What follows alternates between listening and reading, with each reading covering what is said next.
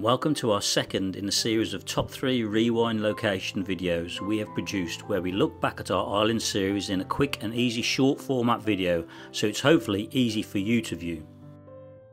We reflect on areas that we have travelled in our 9-week trip of Ireland and try to pick out our top 3 locations, and that has not been easy.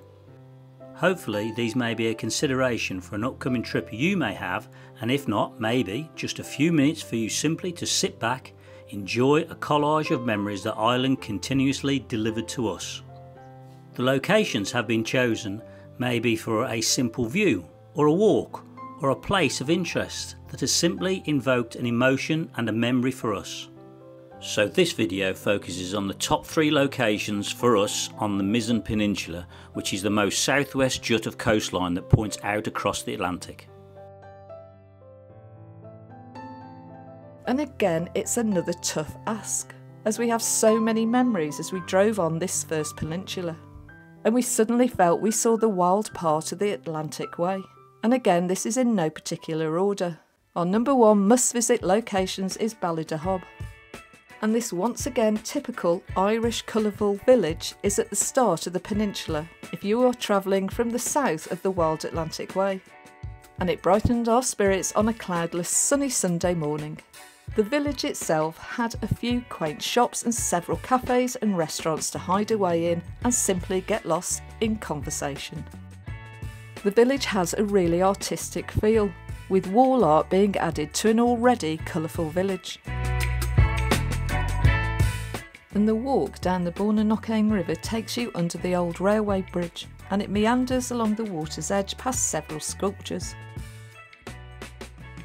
And the view across the harbour is one to just stop and soak up. Our number 2 location is the iconic Mizen Head itself. And it literally blew us away in more ways than one. Least of all staying a couple of nights in 17 miles per hour gusts of wind. And it only added to the drama that befitted the raw nature of the location. And ideally try and pick a clear day to make the most of the views that this place has to offer. And it's a little energetic if you want to get the most out of the various viewing locations, which drops low down towards the sea and high up to immense rocky views. And the bridge views allow you to see the rugged coastline in its natural state.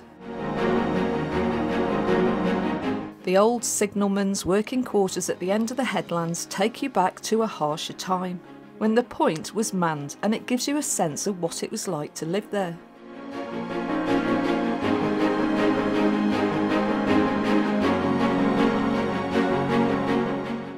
And there's also an interesting small museum at the reception that gives you a great overview of all things Mizen, and along with a cafe should you need to recuperate from your walk.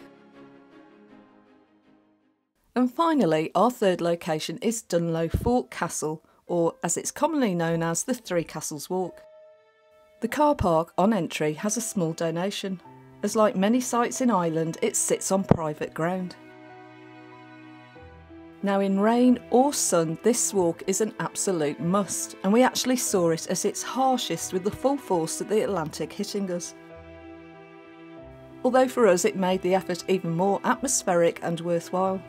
And there is actually only one castle, by the way, as the Three Castles reference relates to the 3 towers of the castle that stands at a fragile state.